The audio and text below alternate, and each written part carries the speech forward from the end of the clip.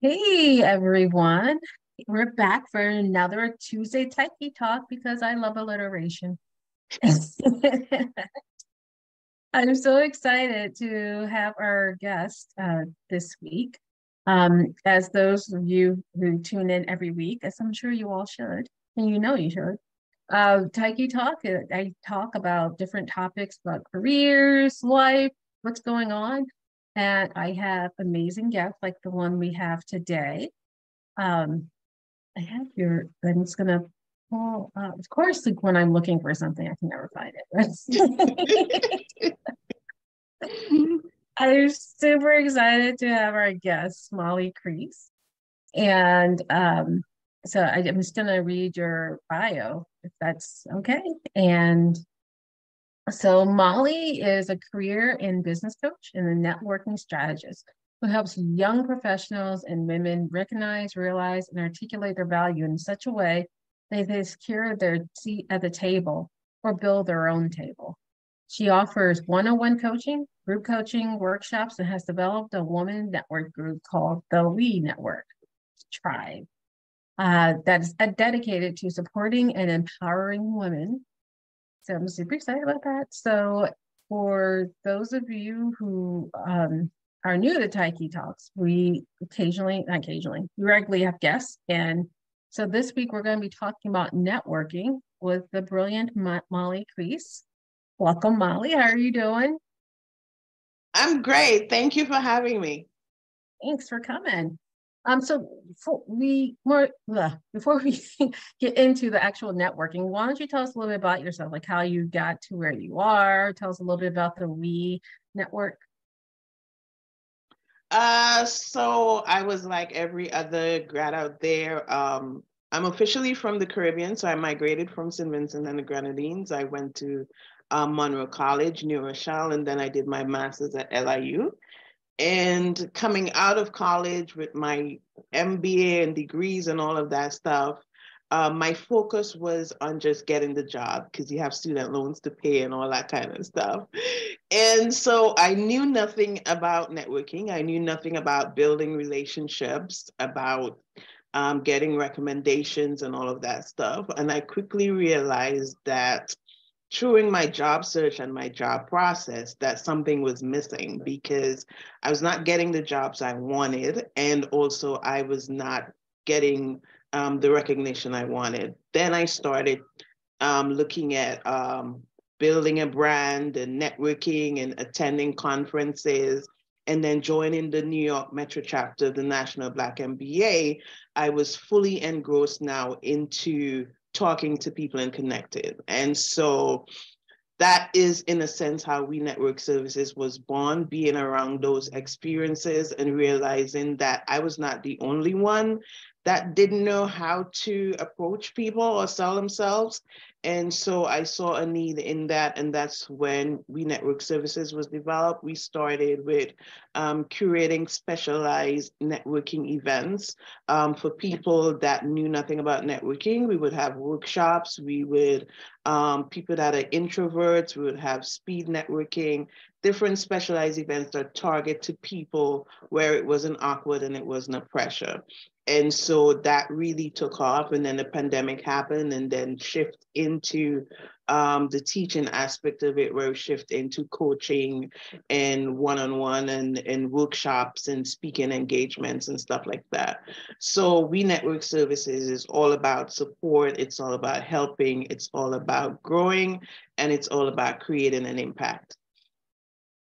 Yeah, I was a first generation college student, and I was one of those people like I didn't even know about like building relationships with my professors. I'm like, well, I don't have any questions, so I'm not going to office hours and that kind of thing. It wasn't until much later that I figured out that networking is the key. Because people really aren't, I mean, I shouldn't say people, a lot of people aren't taught how to network and how essential it is to their career.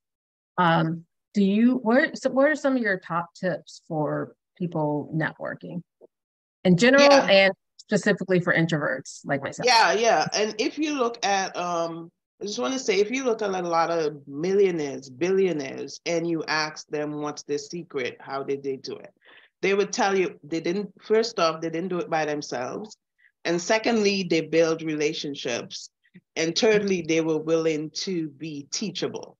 Right. And so that those things are very, very important. And I would say when you're thinking about networking, even as an introvert, I would say start from practicing with your family and with your friends, which is very important because you want to be able to articulate yourself in such a way that people relate to you, want to talk to you, and you also want to be able to clearly state who you are and what you bring to the table. So I would say practice. A lot of people don't talk about practice, but you have to practice networking. If you're new to it, if you haven't done it before, practice. Networking is not you going to an event. I usually go to these events and the event, it should be a networking event, but they have a DJ, the drinks are flowing, and all of a sudden you forget the reason why you were there. So you're not networking anymore. You're drinking, you're dancing, you're having fun. You might say hi once or twice to somebody, but it's not really valuable or sustainable because one, you might forget to have their contact. And even though you get their contact, you connect on LinkedIn or whatever. Two, at the end of the day, you might forget that person. You forgot what you talk about, or you went, you had two drinks, the DJ was fresh and nice, and you had a good time. I'm going to the wrong networking events. I need to like find out where these networking events are because I haven't had any booze. There was no DJs. I've never been to a networking event that had DJs. I am missing out. So I would say if you want to go into networking, I would say be strategic, purposeful, and intentional because you want some sort of a result when you're networking. And so if you're just the person that just loves to network for the fun of it, go right ahead. I'm not knocking you. But if you're someone who wants to network and is trying to build a tribe and is trying to have people around you that you can build that relationship, then you must have a strategy. You must be intentional about the events you go to and who's going to be there, doing your research. And you must be purposeful in realizing that when you connect with that person, you need to follow up, you need to follow through, and you need to maintain that connection. Okay, well, let's pull those apart. So when you said you have to be strategic, what did you mean by that? In the sense of you're not just going to an event just to go to an event. So if, for instance, I might be in an organization or I might have a friend that tells me about an event, or I might go online and see different events happening. It is your duty to find out what kind of an event it is. If it's a networking event, you find out who is going to be there. Most likely, it might be a workshop or whatever. You would know the speaker who's going to be there. If there's going to be a panel there, you know who's going to be there. Secondly, if you are somebody that is new to networking and you're just trying to immerse yourself into doing a networking, go with the intention knowing that it's a practice run and you don't have to get it right the first time all the time. And also know that you are going to be intentional in that you're not going to just stand up in the corner and not say anything. You're not going to be the observer. You're not going to be the person who is shy and waiting for somebody to come to you, but you're going to be intentional and strategic in that you're going to go talk to people. I always say, if you don't know what to say, join a group and listen first. When you listen, you gather information. That information is going to be helpful for you to share your input in that group when you're networking. So all of those things you have to know how to do and be strategic about in that way. So, okay, so I go to the non-DJ party networking event, very sadly, because there's no DJ or drinks. So I go, I know who's there. I know that's networking event. I get there, then what? What do I do then once I get into, and I have all this knowledge about who's going to be there, what kind of people, like who's the audience, who's going to be on the panel, the speaker. What do I do once I get there? who do you want to meet? Who do you want to approach? So first off, I would say meet the connections that you want to meet. And if you are a shy person and you don't want to just jump in and meet the panelists right away, start networking with some people around you. And like I said, try to go into a group first versus you go into the one-on-one, because the group is going to be like an initiation. You're going to get the hang of it. You're going to find some people that are really going to welcome you and want to know genuinely who you are and what you do. And then once you get yourself talking and you get yourself building that confidence, then it's time for you to go and approach those people you really came to the event to approach and to connect with. Yeah. So you said earlier you were talking about building your brand. Would you say that's essential or important to networking? I would say yes, it's very, very much essential, because who are you and who do you want people to see you as? What's your message? What's your story? All of those things people want to know. In networking, you have to be authentic, or else people are not going to gravitate to you. You're going to come across as fake, and no one wants to build a relationship with someone that comes off as fake. And so it's up to you to show people who you are. And how do you do that? By your brand, by your message, by who you show up as. And so you have to show up as who you are. And building a brand is not just about your presence, it's not just about your confidence, but what does your online message say about you as well? If you go to my LinkedIn, you see I have articles on networking. I talk about networking, I talk about job search, I talk about all this stuff. So if you are an intentional networker and you're someone that came to the event to meet me, when you come to meet me, you already know who I am, because you've already done your research. You've already checked out my LinkedIn. If I have a website, you've already checked that out, and you've already see what I'm into and what I'm about. So would you suggest that people, like once they do that research, particularly on LinkedIn, that they kind of start to kind of pave the way, but maybe sending you a message beforehand or commenting on your posts? Yeah, I would say LinkedIn is a very good platform to network virtually. There has to be a strategy though, and you have to know how to do it. I can't tell you how many people have messaged me on LinkedIn and I have written them back and I'm like, this is not the way to approach me. Um,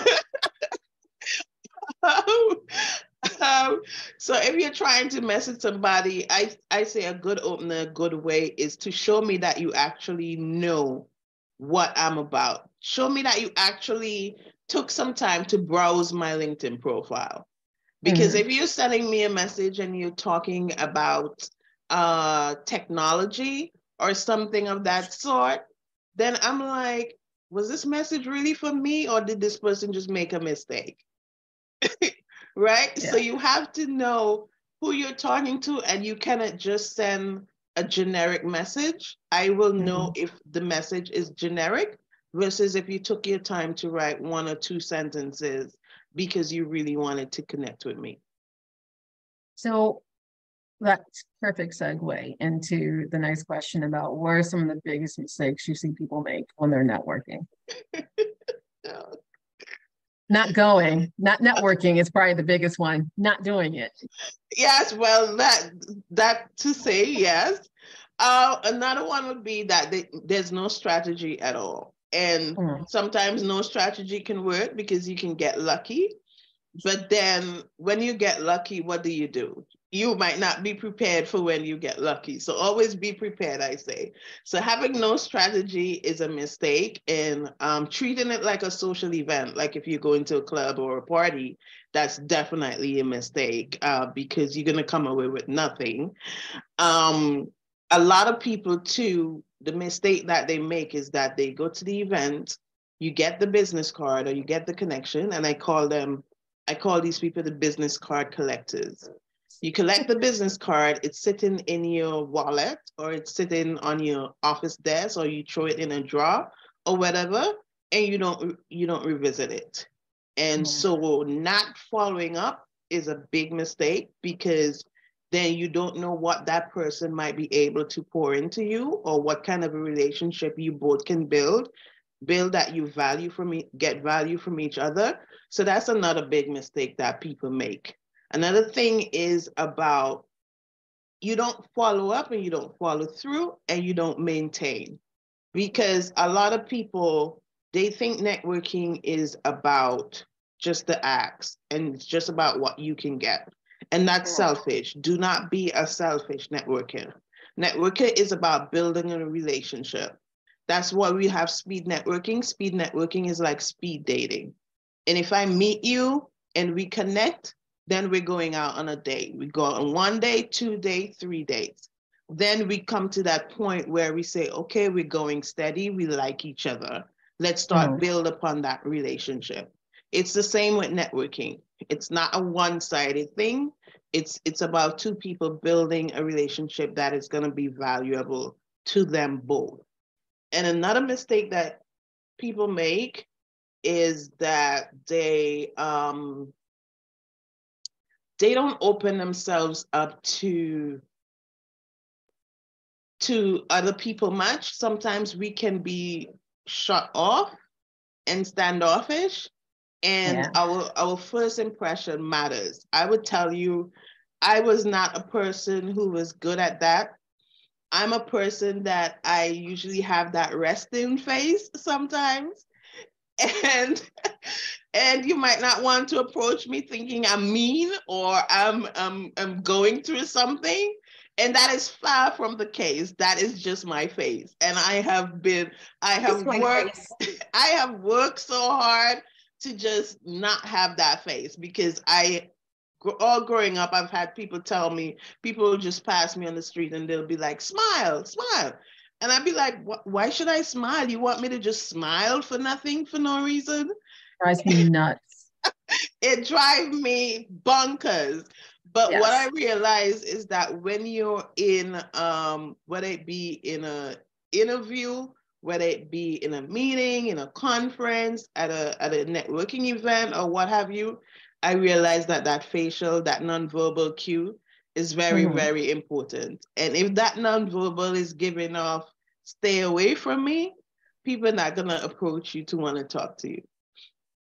That's one of the things I was going back to the relationship building. The word networking, I know for me it was so off-putting because it was like, oh, networking, I have to like talk to strangers. And when I reframed it to relationship building, like you said, that made it so much more inviting. And it's like, okay, I want to meet this person. This is someone I want to get to know better. And it makes it a lot easier to maintain, like you said, because if you're networking, in my head, I know of a lot of other people too. It's like networking is like it freezes me up. But if I think about building a relationship, maintaining a relationship, that makes it a lot more natural, like you said, authentic. Yeah. So let's talk about maintaining it. Like if it's someone you met at a, like a workshop, and it's whether it's a person that you just met sitting next to you or one of the presenters, and you get their number, you do the initial exchange, like, oh, I really enjoy meeting you at the workshop. I like this thing, whatever. How do you maintain that after that initial email? So first off, I would say, please make your most and best effort to be interesting. Don't be boring. Because when you follow up, I want to remember who you are. If possible, when you're following up, mention something that we talked about in your message. Because what I found out is people are very busy. It might be someone you connect with who might be a president or CEO. That person is going to have so many people that are vying to have connections with them. Yeah. That person is going to get so many emails that they have to go through, and you want to stand out. So I would say, when you in that initial stage, when you're connecting, it's not just okay to just collect the contact, but remember what you talk about. Talk about something that stands out that person is going to remember. And then when you're following up, whether it be by message via LinkedIn or an email, make sure you're putting that in the message so that they know, oh, this is Molly or this is Lauren. I remember, right? Once you've done that, Then I forgot what was the other part of your question? Maintaining it. Maintaining.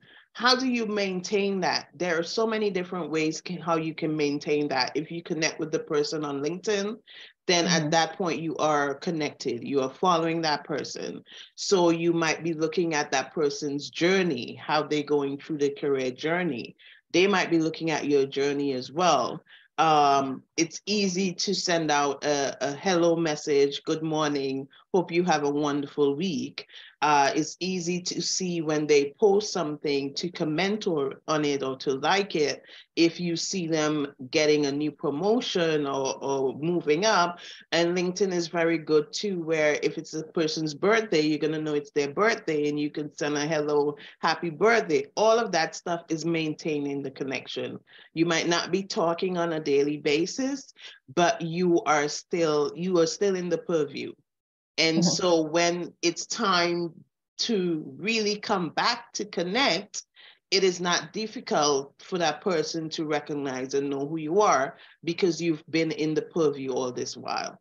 And so that is how you maintain the connection. There are some other connections that are going to be very close knit, which these people are going to be in your immediate tribe. And so Mm-hmm. you might maintain those connections by following up with them every 2 weeks or every month. Maybe you're in a group together with these people. Maybe you reach out to them when stuff come across your desk that you think they might be interested in, and Yeah. they do the same with you. That is how you maintain those connections. So when you look at networking and you building relationships, there are those relationships that are directly immediate, that are in your circle. That's Mm-hmm. your tribe. And then you also have that outer part of the circle that you still have to maintain those. They are not in your inner tribe yet.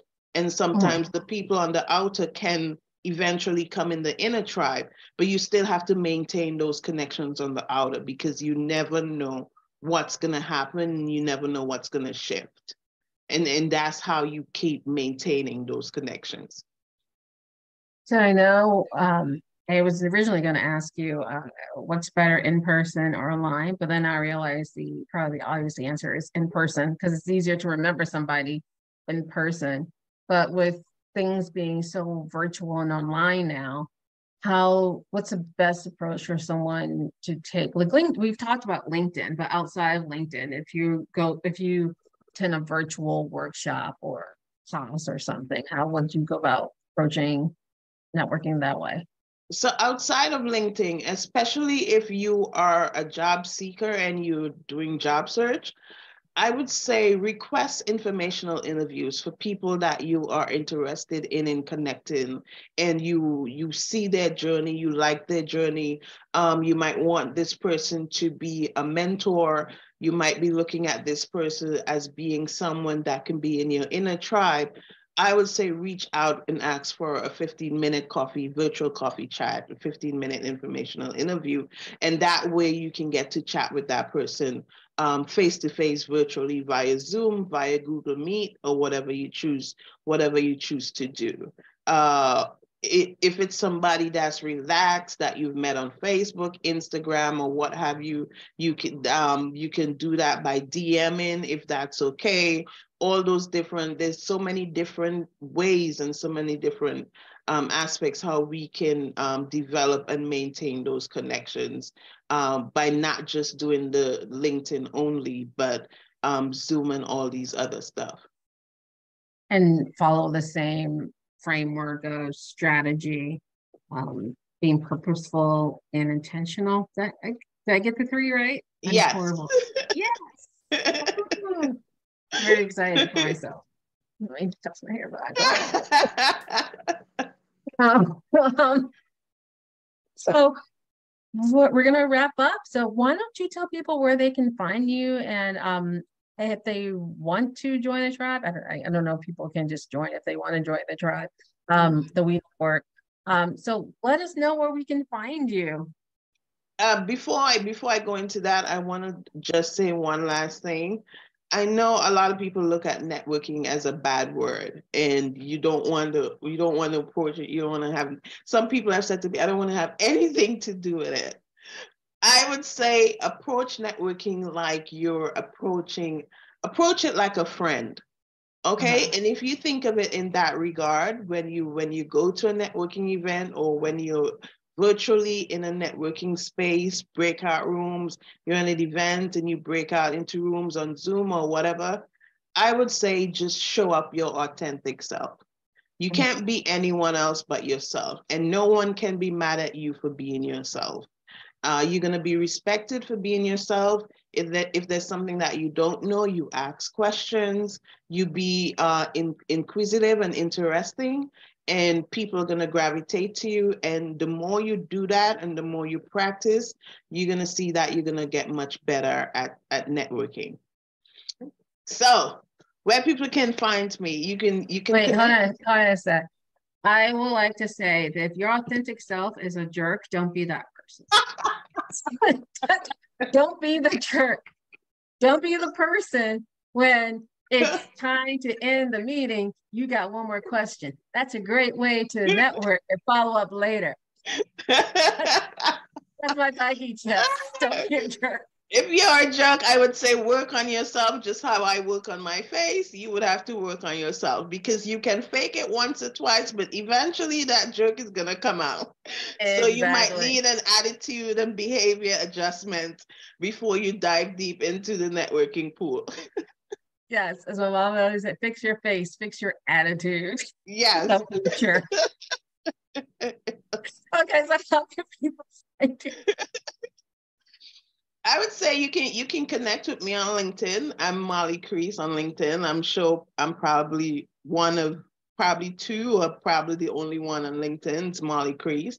So you can connect with me there, send me a message, be strategic about the message you send.